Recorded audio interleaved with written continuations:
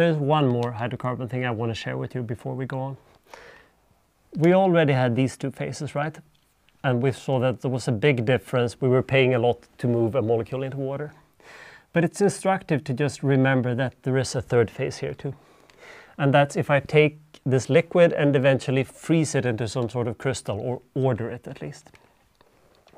So what are the corresponding free energies here? Well, we already knew some of them, right? Here we knew that delta H was roughly 0. T delta S was minus 6.7, and delta G was equals to plus 6.7. Here we do the same thing as we did before, so that would get us at delta H is roughly minus 0.65. I do not know this by heart, that's why I'm looking at my notes.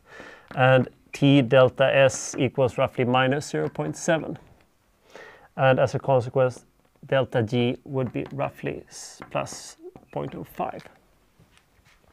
And here I would have delta H is roughly plus 0.65. T delta S would be minus 6.0. And as a consequence, delta G would be roughly 6.65. The interesting part here is this, although the arrow covers it, but do you see how small delta G is here? So what we learned from that is that if I take that hydrocarbon, that hydrocarbon that is now in water, but very unhappy, he is going to be thrilled by being moved to a phase where there are no waters, so a hydrophobic phase to separate it, again the hydrophobic effect. But once I've done that, the difference in the next phase, taking this hydrophobic phase and ordering it, has a very small delta G value.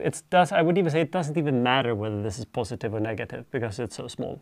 Remember, you should compare this to KT, which is 0.6. This is virtually nil in comparison to that. And that means that this is the key process, while this is just some small extra polishing. And that leads us to the first result we can translate to proteins.